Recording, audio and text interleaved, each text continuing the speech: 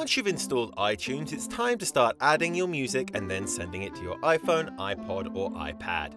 In this video, we'll explain how. The first step is to go to the menu and find the Add File to Library option, or use the keyboard shortcut Ctrl-O. Next, browse your folders and select the song or songs you want to add. Now when you go to My Music in iTunes, all the songs that you have added will be displayed. You can also drag and drop entire folders into the iTunes window. If you do this, all the music files in the folder will show up in your playlist.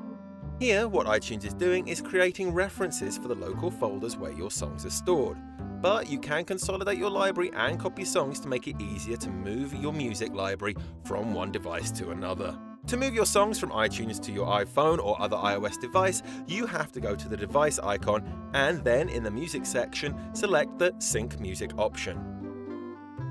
From here, you can set it to move your entire iTunes music library to your device, or select specific lists, artists, albums, and genres to move. Once you have the ones you want selected, just click Apply. Remember that iPhones and other iOS devices can only sync with one iTunes library at a time. So, if you try to add a second library, all of the music you will have on the device will be erased and the syncing process must be started again. That's it, enjoy your music.